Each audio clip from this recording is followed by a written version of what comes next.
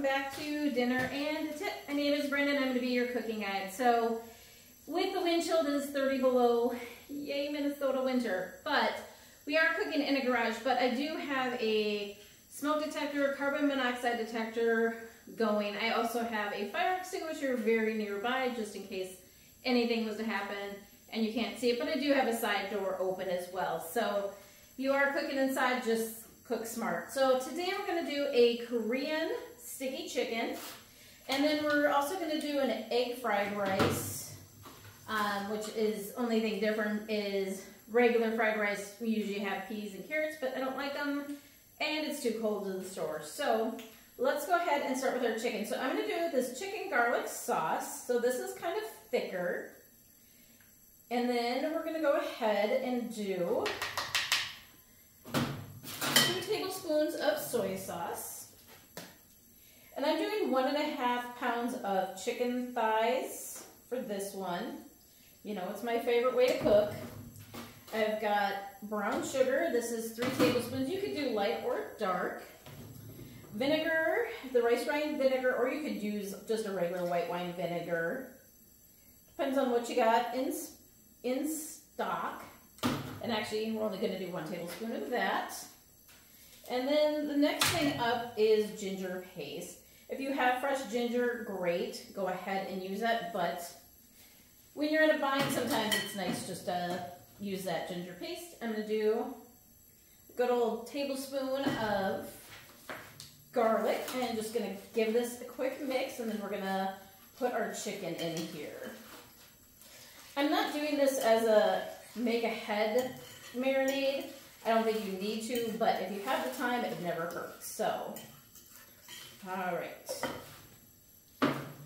So I'm just going to go ahead and put all of our chicken in. And I did keep it in, I kind of broke it up in little pieces, but you could do little chunks if you want, but I just want to make sure that I'm getting all of the chicken on here. Make sure it's all coated so it's nicely seasoned. And then we're going to go ahead and start on our rice. So, let's give it a quick massage in there.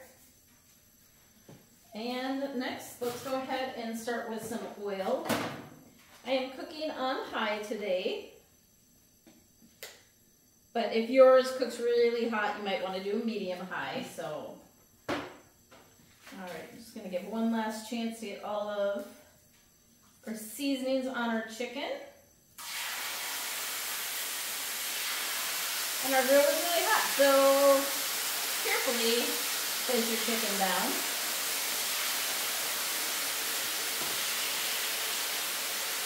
Alright.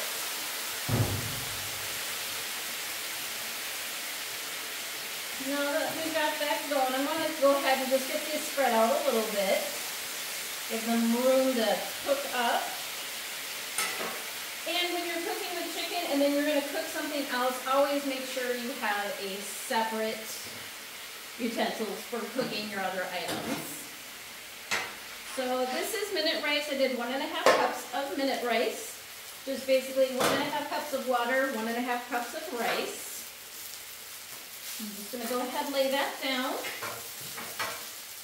Next, I've got some onions. And I'm just going to do a little bit of butter to kind of help soften these guys up. And this is just 1 medium onion that I'm doing here. And then let's work on our scrambled eggs.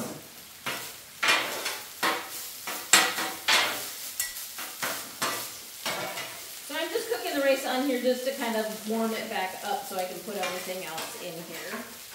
Give our chicken a quick flip. Oh, one of my favorite things about cooking any kind of Asian or Korean meals is having that ginger. It always smells so good with the garlic. Alright, we've got our onions here. Put those off to the side. I feel like we're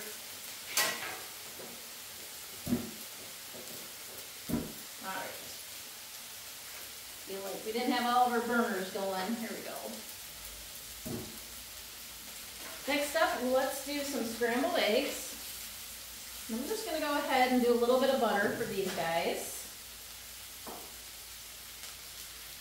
And I did 3. Depends if you like it more eggy or not. So, and go ahead and salt and pepper your eggs.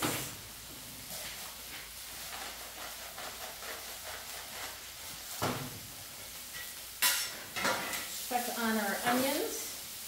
It really helps when the burners are actually on and cooking. So, all right, scrambled eggs, here we go.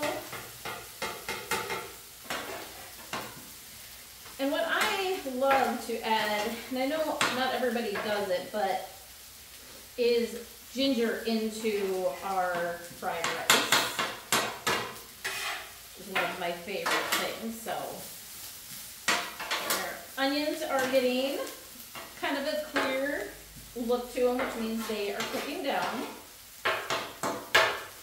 And you want to make sure before you put your scrambled eggs into your fried rice that they're cooked all the way. It's harder for them to cook once they're mixed into everything. So, all right, let's give chicken a quick toss here. One thing I like about the chicken thighs, they seem to cook a little faster. They seem to stay a little bit more tender. See, our sticky sauce is doing good. And I just want to give a quick cut on it. So this is definitely not even close to being done. Basically, any pink in a chicken, if you're new to cooking chicken, is bad, bad, bad, bad. You want it to be all the way wet. So we're going to keep this cooking and we're going to keep working on our rice. Okay, our eggs are done. So let's go ahead. Throw the rest of our butter into our rice. Helps it just crunch it up a little bit. And so I just did 3 tablespoons total for everything on this one. And I'm going to go ahead and give it a quick mix. And then we're going to go ahead and add our soy sauce. The soy sauce is what actually gives it that brown color. So. And I'm going to start with about a 1/3 cup, and this is really going to be to your taste. Actually, I'm going to probably do about a 1/4 cup. So, you just go ahead, add a little by little, get it to the color that you're looking for, the taste that you're looking for. Next up, healthy squeeze of that ginger paste. And this is also to taste. I'm going to go ahead and clean off our fork, throw a little bit of minced garlic. This is also optional, but I think it adds to the flavor.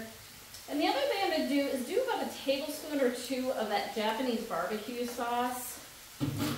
Love that stuff on everything, so it goes great with our egg rice.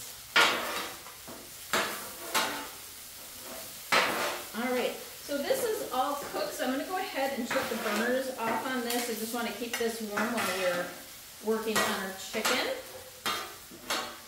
Alright, let's go ahead, flip this chicken one more time, and then we're going to go ahead, and I can see the stickiness coming through on this chicken. This is exactly what we're looking for. And if the sauce is starting to get coated like this, go ahead and scrape it off, and then just kind of push the chicken off to a different part of the grill so you're not getting anything too bad on there. So we are still got this cooking. Alright. Some of these bigger pieces still need to keep cooking, but I'm going to go ahead and give this a try, let this cook. You can get a good bite off of the end pieces, so let's give this a try. And then if you want, you can go ahead, finish this off with some of the green onions. Sesame seeds always are a good option if you like a little extra crunch. So, love the rice. I don't think I've ever been disappointed with the rice. and adding the ginger paste and adding a little bit of that barbecue paste and adding a little bit of that barbecue sauce. So good.